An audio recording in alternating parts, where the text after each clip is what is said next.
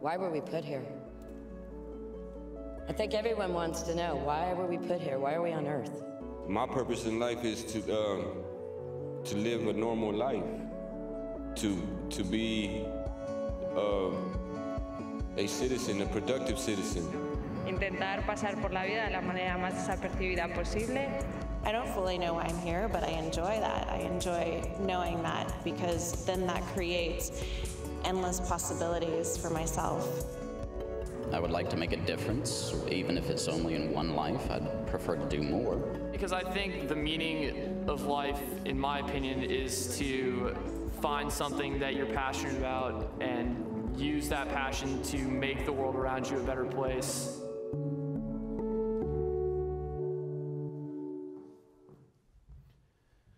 Well, again, good morning and welcome this morning. I want to begin by just inviting you to join a conversation, a journey of sorts. As over the next 7 weeks, as we navigate, along with about 815, I believe is the latest number I've heard, churches in the Chicagoland area, so all around us, as we explore together, talk about, get in conversations about these questions. Questions about who God is, questions about what our faith means, questions about what is the meaning of life. Now, I know many of you have already even launched into some of these conversations over the last week or maybe coming up this week. Some of you have been meeting in groups in homes or at the library or coffee shops or wherever it is. And really, one of our objectives, our hopes in this whole thing is that these conversations would go outside of these walls.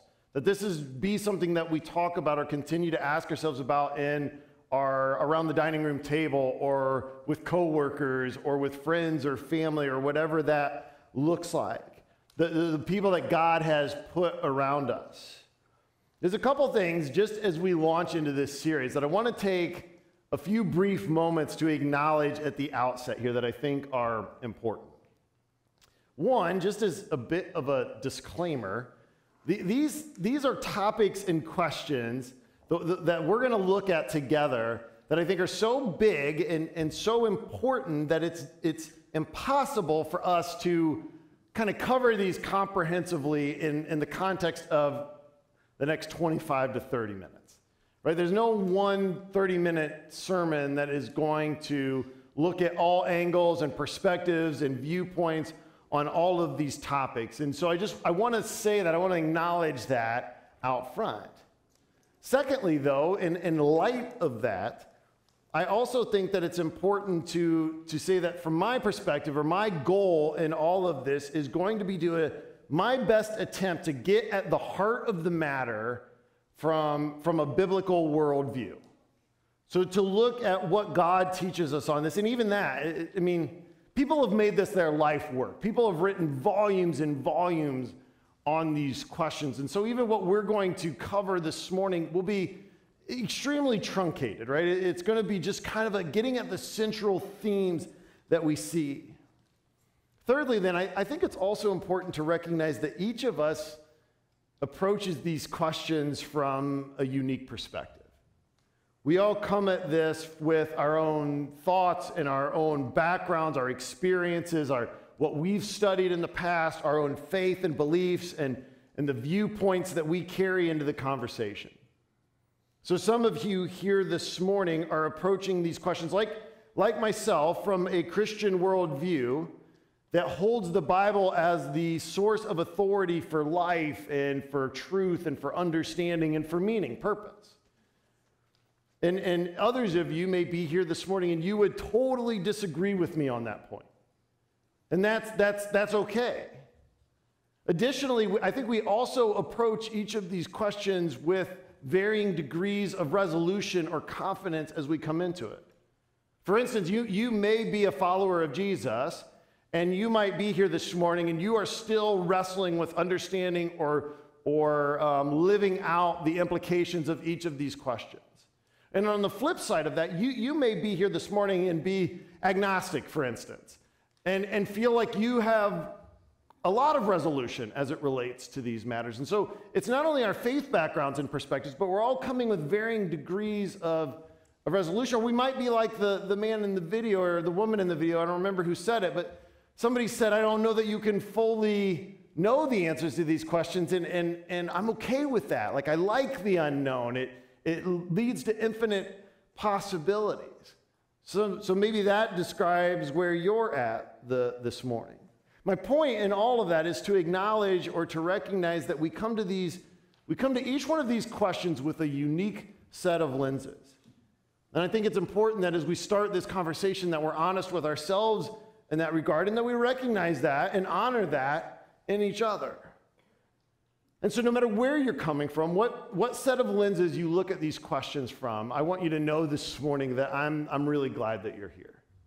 I enjoy this sort of thing. I enjoy these types of conversations, and I hope, my desire and my heart behind this entire series for each of us is that these questions and that these conversations and those that ensue outside of these walls, that for each one of us, that this would help us understand more about who God is.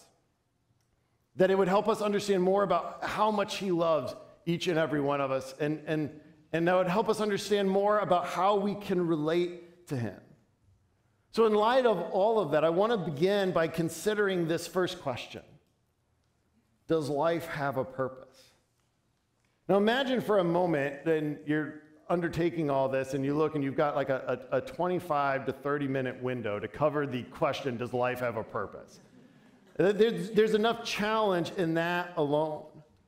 And then you listen to all of the responses that we just heard, and you recognize the varying degrees of viewpoints and how people understand and articulate their own sense of purpose. In fact, I would invite you this morning, if you can, think back to the very first time you ever processed this question. When was the first time in life that you felt like you had a moment when you were asking yourself, why am I here? Like, what is the point of all of this? When I was a middle school student, many of you know I grew up in a small town in rural Ohio, and I had a paper route. And so after school, on school days, we could deliver the paper later in the afternoon. But on the weekends, you had to get up early and deliver the paper so that when people came up with their cup of coffee, the paper would be waiting for them. So I'd get on my 10-speed bike and I would ride through the neighborhoods and deliver the paper. And on this particular day, it was Easter Sunday morning. And my church happened to have a sunrise service. And the student ministry was kind of in charge of that service. We would present at it, and then we would do a pancake breakfast afterwards. And so it began at like 6 o'clock. So which meant we had to leave for church by 5:45, which meant I had to leave for my paper route at about 4:30 in the morning. And it also happened to be the Sunday of the time change. So 4:30 in the morning was really 3:30 in the morning. And I can remember as a middle school student for the first time in my life pondering like some of my life decisions, right? Like thinking like I've made some horrible mistakes, and just in just this very immature sort of way, thinking about like the whole idea of the daily grind, and is this all that there is? Is the idea of just going out and having a job and getting more money, is this what it's about? And just my own sort of initial early stages way, beginning to process this whole thing. When was that for you? See, we define a purpose for nearly everything that we do in life. I would say it's an expectation. And we feel, I think subsequently, we feel frustrated in the lack of that. Right? Remember that last like business meeting you had at work that you were called in and you left wondering like, why was I here? Like, what was the objective of the last hour of my life? Like, you feel that inside. There's something like, I just wasted. I felt that when I took my kids to see the Emoji Movie, right?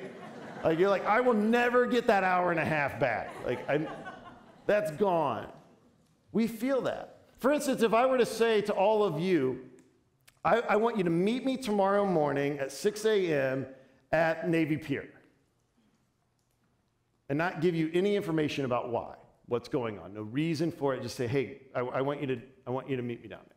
I would venture to guess that for the vast majority of you, that would not be enough. There might be a few of you out of just sheer curiosity that might show up. There might be a few of you that just trust me enough to say, okay, I'll do it. But for the vast majority of you, you would want to know some aspect of why, some purpose and reason behind it. If you're going to take the time to make the hour and a half trip all the way down to Navy Pier to join me there at 6 a.m., you would want to know some purpose behind it. And in the absence of that, since we expect it, what we discover in life is in the absence of purpose, in the absence of meaning in what we're doing and what's going around us, when we feel like that's missing from us, there's this degree of anxiety in each of us that is there when our reality is missing purpose and meaning. What I find compelling is that this is not a new question. We are not the first, as you might imagine, to wrestle with the idea that what is the purpose or meaning of life. In fact, it's actually an ancient question. It's one of the central themes of one of the Old Testament books, a book called Ecclesiastes. And at the outset of this book, the author of this book creates a character that's simply referred to as the teacher. And we're introduced to the teacher at the very beginning, and immediately the teacher makes or submits a thesis for consideration. This is Ecclesiastes chapter 1, verse 2. This is his thesis. He says, meaningless, meaningless, says the teacher, utterly meaningless. Everything is meaningless. That's a dark, somewhat hopeless approach, statement there. What follows throughout the rest of this book is the teacher sort of systematically dismantling all of the ways that we look for or ascribe meaning and purpose apart from God. So it takes the topics of wealth and pleasure and achievement and career and status, and it overlays them with two realities, the reality of time and the reality or the eventuality of death. And it says, in light of those two realities, all of those things that we look to, that we ascribe meaning to, it's all meaningless. In verse 17, it says it's a chasing after the wind. In my experience as a pastor, and really I would say even my own life experience, I think we're more in tune to this question of life's meaning and purpose at two times. One is when we have ascribed, when I achieve this level, when I get to this place, when my career is at this point, when I've done these things, then I am going to experience tranquility. I'm going to be fulfilled, right? That is my meaning, that's my purpose. The problem is so oftentimes we arrive there and our sense of emptiness and our sense of hopelessness is no less pronounced. It's no less obvious to us. Or on the flip side of that, perhaps we recognize that whatever landing place we've ascribed meaning to, we've been chasing after it so long that we realize we're never going to get there. It's never going to be a reality for us. And so I guess I've failed. I guess life has no meaning. The second time I think it sort of comes home to resonate in our lives is when we are around death. Whether it's our own failing health, whether it's the death or the illness of somebody that we love very dearly, when we have proximity to that, we have a tendency to ask these questions. In fact, Ecclesiastes, when he's talking about it, he sort of describes death as this great equalizer. So this then is what I would refer to as our human condition. This is our human condition, that we're left sort of wondering, looking for, longing for meaning, that there's this sense of frustration or emptiness in the absence of it. And in the absence of it, then we continue to search. It's this somewhat of a never-ending cycle. Believing, hoping, getting there, realizing that it's not everything that we thought it would be. Tom York, who is the lead singer of a band called Radiohead, he was asked in an interview about this hope that achievement, all that he had accomplished would provide purpose. And the way York describes it in the interview, he says it's just filling up a hole. All it is filling up a hole. That's all it ever does, he says. The interview then asks a follow-up question, and he says, well, then what happens to the hole? And York responds and says it's still there. It never goes away. So I think this is a perfect description of this human condition. So the human condition then leaves us with what I'm going to call a human dilemma.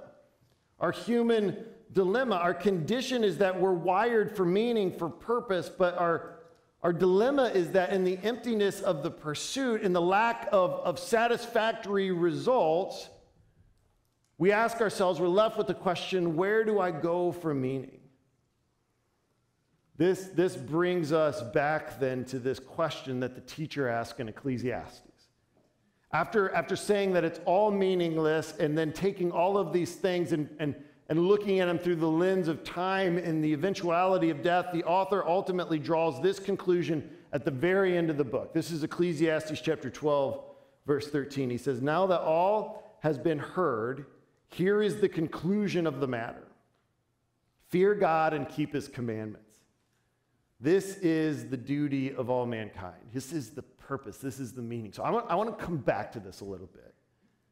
This, according to the author, is where meaning resides. So I want to take the next few moments to unpack this a bit and look at what I'm going to call the divine design. The divine design. And I want to look at this topic, this issue, through the lens or the perspective of a biblical worldview. And there's a couple things that I want to highlight here as it relates to the way I process or understand, or the way I think Scripture speaks in, the Bible speaks into this topic of meaning and purpose in our lives. And first, I think it's important to understand that purpose is rooted in creation. Purpose is rooted in creation. I think it's difficult for us to really talk about purpose without first establishing it in creation. Timothy Keller, who's an author and speaker, pastor out of New York, he wrote a book called Making Sense of God, and he talks about two sources of meaning in our lives. He talks about what he calls created meaning, meaning that there is these sources of purpose for us that are not objectively out there. So we develop them, right? We create them. There's somewhat of personal and how we feel. And so for each of us, it might be my meaning, my purpose is that I want to have a happy family. I want to see my kids grow up and be healthy and strong and a part of a growing society. Or we might have some political view or perspective that we ascribe meaning to and purpose, and so we chase after that with everything that we have. Or we might, like we heard in the video, it might be about making the world a better place. It's largely subjective, and it is wholly dependent on our feelings, Keller writes. But then he talks about a second kind of meaning, a discovered meaning. And this is meaning that comes from outside of ourselves. This would be an objective level of meaning. So and Keller writes, so if we were created by God, then there is an inherent meaning that we must accept. If we were created by God, there's something outside of ourselves, an inherent meaning that we must accept. So if you flip to Genesis chapter 1, or I'll have this on the screen, but this is the creation narrative and the description of God creating humankind. And this is what the author writes. He says, "Then God said, let us make mankind in our image and in our likeness, so that they may rule over the fish in the sea and the birds in the sky and over the livestock and all the wild animals and over all the creatures that move along the ground." So God created mankind in his own image, and in the image of God he created them. Male and female he created them, and God blessed them. And he said to them, "Be fruitful and increase in number, fill the earth and subdue it, rule over the fish in the sea and the birds in the sky and over every living creature that moves on the ground." I want you to hear from the very outset, when God is creating humankind, he embeds into it meaning, purpose, as a part of his creation. I think of it this way. My kids, I have 3 daughters, and when they were little, several of them got into Legos. And they would get these different kits, and they would put them together. And what they're doing in that moment is they're the builder, right? Somebody else designed it. Somebody else created it. They just gave you all the pieces, and you build it. You follow the instructions. But inevitably, all these kits sort of get mixed up, and now there's just a big bucket of Legos, right? And so they create out of their own vision. And actually, this is what I love more, is when they just sort of take the pieces and put something together, and then they come and they say, Dad, look what I made. And of course, you can't tell what it is, because it doesn't resemble anything. But then they start to explain it, what it is and what it does. It was funny, one time my youngest daughter had made something. I was like, what's going on here? And she basically had created like a nightclub. I was like, we need to check your TV viewing habits. Like, it was like a dance floor and like a DJ booth and all this. I was like, what's going on Netflix right now? And she could point me to each one of the different pieces, and she could say, well, this is what this does. And why could she do that? Because she created it. Because the pieces of that Lego puzzle that she put together were hers to speak into, because she was the author of its design. Because she intended what the purpose would be when she made it. See, what Genesis is telling us is he made us. And from a biblical worldview, therefore, he determines or defines purpose and meaning.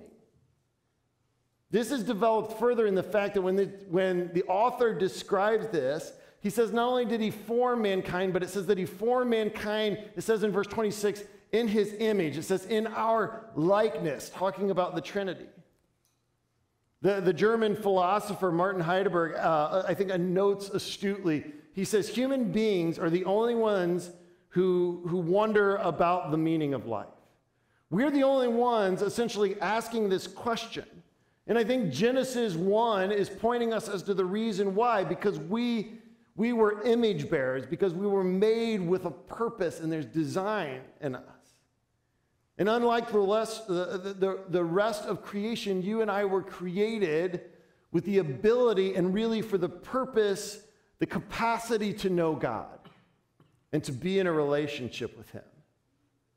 This then is our purpose, to know him, to glorify him. In the Westminster Catechism, when that was developed to first train people in the foundations of the faith, and it goes with a series of questions and answers. So children would learn this at a very young age, and the first question they ask themselves is, what is the chief end of man?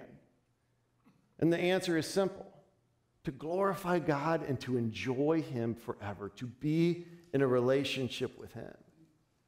So our purpose from a biblical worldview is rooted in creation and God's design and intent. The second thing that I think is important in understanding this divine design is that purpose is possible through Jesus. Purpose is ultimately possible through Jesus. So the Apostle John, in John chapter 1, as he writes, he echoes the language or kind of the flow of Genesis chapter 1. This is what he writes. These are the first 4 verses in John chapter 1. He says, in the beginning was the Word, and the Word was with God, and the Word was God, and he was with God in the beginning, and through him all things were made. And without him nothing was made that has been made. And in him was life, and that life was the light of all mankind. So the Apostle John, when he is in his account of the life of Christ, he echoes the creation narrative in Genesis, and he describes the arrival of Jesus into humanity. And when he does so, he describes Jesus as the Word. In the beginning was the Word. That Greek word there is logos, from which we get our English word logic. But in the Greek, this conveys much more than mere logic or reason. The idea of the logos in Greek philosophy was something of a divine first principle, if I can put it that way. Or said differently, it is the reason that gives meaning or is behind all other reasoning. So according to the Apostle John now, as the arrival of Jesus onto the scene, he says, the one who was in the beginning was the Word, was the Logos, was the ultimate purpose, has come, and he's come in order to bring us life, it says in verse 4. So as John is echoing Genesis, he's echoing this creation narrative here. And he says that our reason, our purpose for life is not some abstract set of principles. It's not some section of human philosophies, but it's a personal relationship with the Creator God that is made possible through the person of Jesus. This is John speaking purpose into his story, into what he's accounting. Jesus himself, when he's asked this question, he's asked the question, what is the greatest commandment? Which is really a purpose question. Jesus answers it in Matthew chapter 22 this way. He says, love the Lord your God with all your heart, with all your soul, with all your mind. This is the first and the greatest commandment. And the second is like it, love your neighbor as yourself. All the law and the prophets hang on these two commandments. This takes us back to what the author of Ecclesiastes told us. What he was ultimately getting at when he says, if you boil it all down, his conclusion was that it comes down to these things. He says, fear God, that's not a phrase that is indicating to be afraid of God. It's a phrase that indicates to know God for who he is. So it conveys with it, yes, a sense of fear when you understand his power and his might and his strength, but it's awe, it's wonder, it's reverence, it's adoration, it's worship, it's confidence in him, it's thankfulness, it's love, it's all of that wrapped into phrasing. This is it. When it boils it all down, he says, know God for who he is and keep his commands. Or as Jesus puts it himself, as he defined it, loving God first and loving others. This is what you were created for. It's why you are here. Finally, then, I think from a biblical worldview, and I'll just hit on this briefly, but I think from a biblical worldview, we try to understand purpose in view of eternity. We look at and try to understand purpose in view of eternity. A couple years ago, when we were going to take my daughters to Disney World for the very first time, of course, the little kids are looking forward to this. We were so excited. And so what we did is we were going to tell them that we were going to do that the following summer at Christmas time. And they opened a package, and there was like the sets of like Mickey Mouse ears and Disney t-shirts and all this sort of thing in there. And then as parents, we utilize this for the next 6 months, right? We utilize those 6 months to view the future through the lens of what was coming, through the perspective of what is ahead of us. Hey, this isn't how we're going to... We can't act like this if we're going to go to Disney, right? And we do this at Christmas all the time. If there's any, this is view your reality through the lens of what's coming. And this is essential in the Christian worldview. Paul in Philippians chapter 3, I'm going to just kind of hit on a couple things here real quick. Paul describes this so eloquently, I think. He starts off in verse 10, and he simply says, I want to know Christ. So there we see established, Paul says specifically his purpose, his desire, what he believes his life is about. I want to know him, the power of his resurrection, participate in his suffering, becoming like him in his death. He wants to lay it all down to know Christ.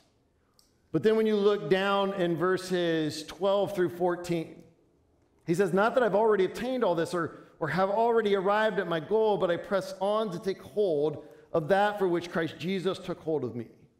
He says, brothers and sisters, I do not consider myself yet to have taken hold of it, but one thing I do. Hear this. Forgetting what is behind and straining toward what is ahead, I press on toward the goal to win the prize for which God has called me heavenward in Christ Jesus. Saying, I want to live my life. I want to view it. I want to see it through the perspective with the implications of having eternity in mind. Essentially what Paul is telling us, and when we look at this question through the perspective of what the Bible teaches us on this matter, he's saying, don't live as if this is all there is.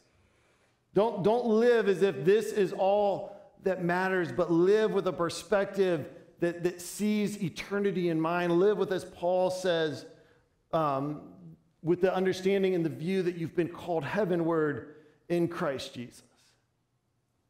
So this then is God's divine design. This succinct sort of explanation of that our purpose is rooted in creation.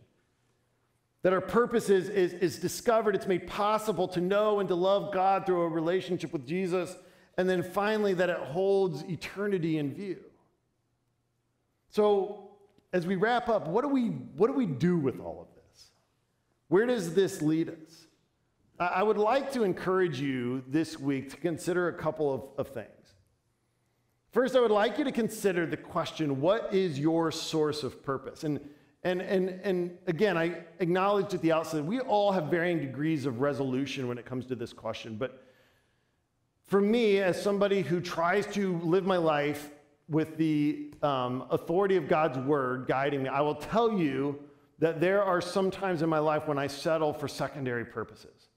And what I mean by that is I forget that delivered purpose and I begin to live as if things that Ecclesiastes deal with, like success or status or wealth or whatever, those sort of creep back in. And so what I would love for you to consider this week is, what is your ultimate source of purpose? Is it something you've created? And if it is something you created, how fragile is that? Or is it rather something that's been delivered? Is it something that comes from outside of ourselves, from someone greater, someone larger than ourselves? And then secondly, whatever you define that purpose to be, what are the implications of that? How does that purpose define your life?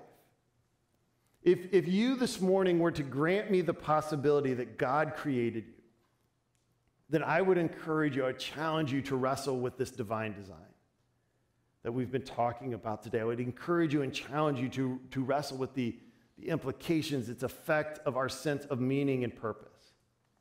And perhaps just one point of application. Maybe read through, especially if you're wrestling with this question, read through Ecclesiastes. Read through, allow him, take in that thesis that he submits, the journey that he takes you on through all of these different areas, and see if you arrive at the same conclusion. That you were ultimately created to find your purpose in God. I believe this morning that we were created with a purpose and for a purpose. In fact, I would suggest that it's only when we live our life with the purpose of knowing God, of loving God and loving others, that we really experience the fullness of life. And I believe that this is what Jesus came to offer us. Every person was created to know and to love God personally, and our meaning is found in him. Would you pray with me? Father, I just thank you for this day. Lord, I thank you for this time just to process and wrestle just a very 30,000-foot view of purpose. Your word speaks so much into this, especially when you start talking about your kingdom in the New Testament. But God, I pray that we would have honest conversations with ourselves and with others about where we get our sense of purpose. Lord, I pray that we would ultimately discover it in the one who created us, in a relationship with you that's possible through the work of Jesus Christ. And we ask all these things in your name. Amen. Before I offer this morning's benediction, I just want to remind you again, if you ever have a need in life or something that's going on, a situation, and you'd like somebody to pray with you, each and every week we have people available up front here just for that specific purpose. Or maybe something's great that's happening and you just want to celebrate that as well. We'd love to just thank and praise God alongside of you for that purpose too. And they'll be available up here. You can come grab one of us. We'd love to pray with you, pray over you, or celebrate with you this morning. And now would you stand for this morning's benediction? Go now in the name of Jesus Christ, the one by whom our purpose is possible, to be in a relationship with you. May that be our experience, and we ask these things in your name. Amen. Thank you. Have a great morning.